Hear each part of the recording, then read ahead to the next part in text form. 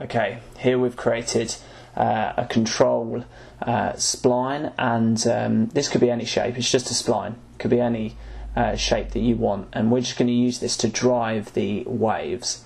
As you can see, I've animated it rotating and also moving forward, so you'll need to do that as well.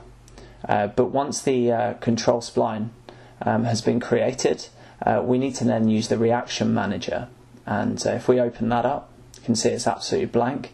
But here we have to add the master, which is our control spline there. So just add that, and we go to the transform rotation and the X rotation.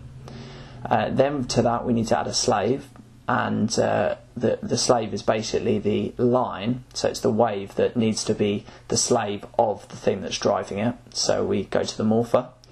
Once that's set up, as you can see, it's all good there for the master and the slave, and then we just create two different states, and we move between 0 and 180 degrees of the rotation of the control spline.